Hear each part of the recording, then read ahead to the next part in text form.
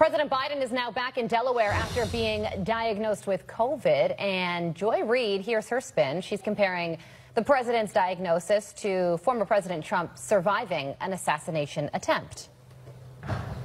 Donald Trump is an elderly man who, for whatever reason, was given 9 seconds to take a iconic photo op during an active shooter situation. His survival of that and bouncing right back and going right to his convention is being conveyed in the media world as a sign of strength. This current president of the United States is 81 years old and has COVID. Should he be fine in a couple of days, doesn't that convey exactly the same thing? That he's strong enough, older than Trump, to have gotten something that used to really be fatal to people his age. Wow.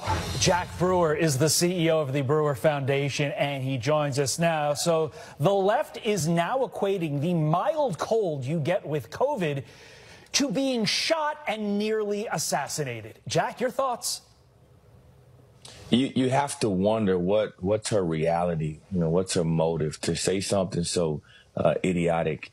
It really is unbelievable. I mean, a man that she gets to watch on television take a bullet, get up and throw his fist in the air and tell the American people to fight in that same instance, and she's going to talk about COVID. First off, it's a illness that Joe Biden has already had, so obviously he naturally has immunity to it. I've had COVID before. Many of us can get COVID and have no symptoms, and so for her to say something so crazy, it just shows you who she is and where she is. It's like she has no life experiences to base any of her opinions off of, and so it's just nonsense. I can't believe people tune in to listen to such garbage. Yeah, and I don't even know if this comparison is something the Biden campaign would even find very helpful. Right. And also, you know, the former president, he gets grazed by a bullet. The next day he's in Milwaukee, and President Biden gets COVID. Now he's in isolation. He's off the campaign trail.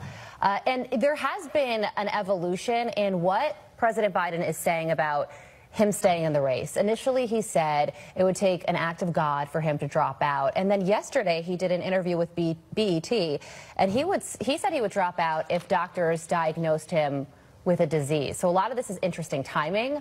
Where do you think all of this is going? I think this is just a direct sign that the pressure is mounting around him. And I think, President Biden knows himself. Obviously, at some point, even if you're, any sport you play, any profession that you're in, I'm a football player. And at some point, I couldn't play football anymore. I think Joe Biden is having that moment now where he realizes that it's going to be difficult for him to continue to have the wool over the eyes of the American people. We have to remember that, it's been 4 years, since Joe Biden was in the basement.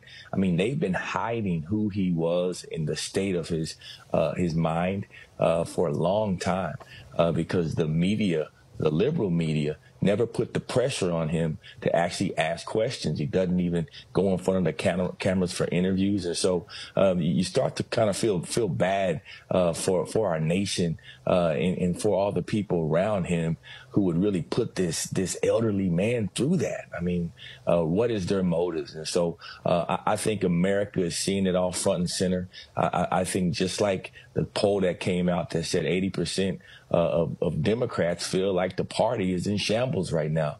And that's what we're seeing, and that's what we're witnessing right before our eyes. One correction to something you said, Jack. I would still trust you in the giant secondary way more than I trust Joe Biden with the nuclear codes. And that's not an exaggeration or hyperbole. Meantime,